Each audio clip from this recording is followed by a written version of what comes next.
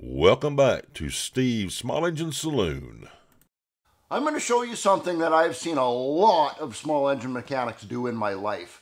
I want your opinion in the comment section below on whether you think this is a stupid thing to do or whether this is a legitimate procedure.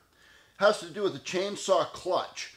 After the mechanic is finished with the chainsaw clutch and he puts it back on, most people you would think would just take their impact gun again and rattle it back and be done with it.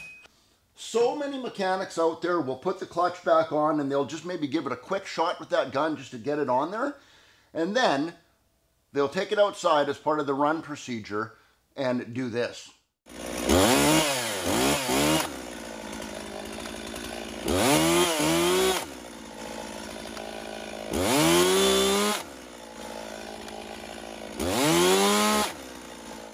Well, it certainly does work, I can tell you that much. It definitely gets that clutch on there nice and tight so it won't accidentally spin off on you again.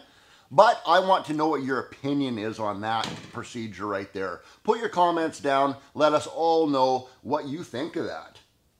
Till the next video, guys and girls, Steve out.